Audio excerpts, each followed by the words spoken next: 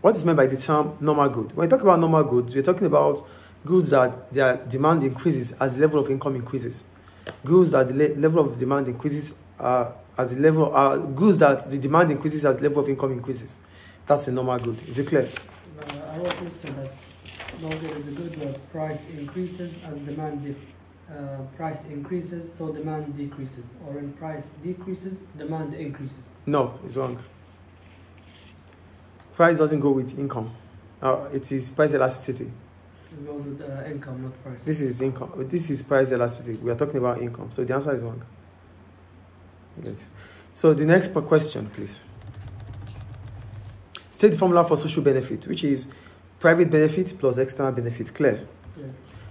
Define the term niche market. A niche market is a market for specific customers. Clear? Specific customers.